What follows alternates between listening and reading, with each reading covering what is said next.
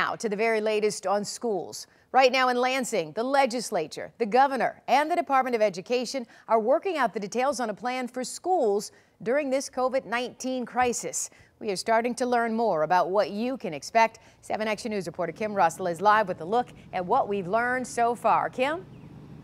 Yes, I've been talking to state lawmakers and they've been talking about what's going on behind the scenes, what could be decided. But what we don't have is an official plan just yet. We asked the governor when we will. You'll get an announcement on that on Thursday. We are finalizing plans. Educating 1.5 million kids is a completely important and complicated undertaking. And that's why we want to make sure we get it right. Governor Gretchen Whitmer says our state's leaders are finalizing plans that when you are educating about 1.5 million children, there is a lot to work out.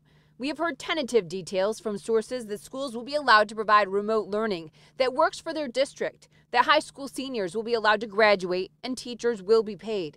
There is an online petition with tens of thousands of signatures calling on the decision to cancel the rest of the school year to be delayed. But even the governor said last week that it is unlikely schools will be physically opening back up this year. Recently, me and my friend had a crying session. These are pictures of Brittany Thomas, a senior at Oak Park High School. She is preparing to go to college at Albany State in Georgia, where she plans to study to become a physical therapist. She is heartbroken that she probably won't get to experience the traditions that come with your senior year. Prom and graduation. We really, especially my class at my school, we really been through a lot.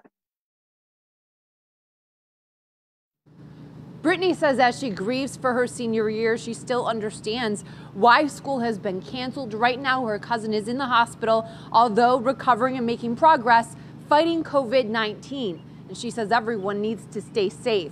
Coming up on 7 Action News at 5, we'll talk to a local superintendent about the things he's most concerned about and what he wants to hear from the governor come Thursday. Reporting live, Kim Russell, 7 Action News. Yeah, and you got to hope those seniors will have another time to celebrate later once everyone is safe. Thank you so much, Kim, for the live report.